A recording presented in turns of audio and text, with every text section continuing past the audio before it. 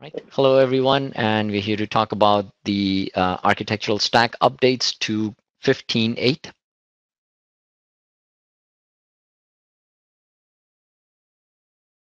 So starting 15.8, following are the changes that we're making to our stack. The first is the Tomcat. We are going to a newer build for 8.5.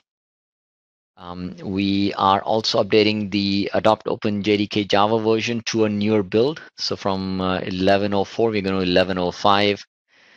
We do have new data direct drivers, meaning we have a new version of the data direct driver. We are going to 6.0.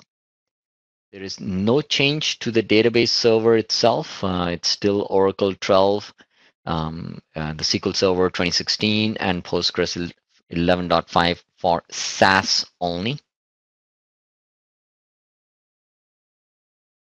In regards to the operating system, there is no change in 15.8.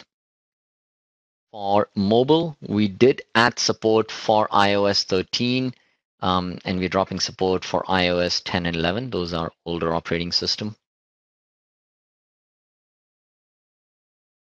In regards to the reporting system, no change. We are still supporting Jaspersoft 7.1 in 15.8.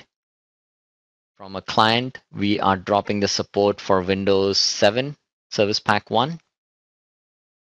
For browser, we are essentially supporting the newer version of Chrome, Safari, Firefox, Microsoft Edge, and we're also adding support for Microsoft Edge Chromium that just came out recently.